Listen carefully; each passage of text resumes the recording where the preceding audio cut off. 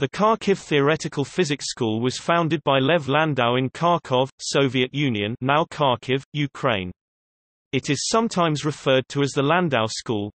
More precisely, one might say that Landau's group at Kharkiv was the beginning of the Landau School that, after Landau moved to the Kapitsa Institute for Physical Problems in Moscow, included new generations of theoretical physicists from the countries of the former Soviet Union. Lev Landau was the head of the Kharkiv Theoretical Physics School from 1932 to 1937, when he left for Moscow. His students at Kharkiv included Alexander Akieza, Evgeny Lifshitz, Ilya Lifshitz, and Isaac Pomeranchuk.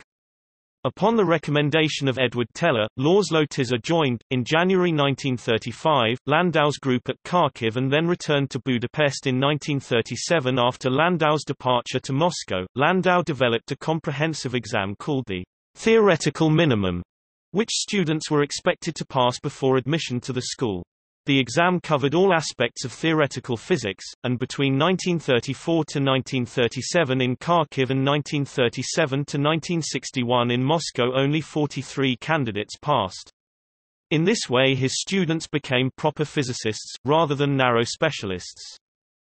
In Kharkiv, he and his friend and former student, Evgeny Lifshitz, began writing the course of theoretical physics, 10 volumes that together span the whole of the subject and are still widely used as graduate-level physics texts.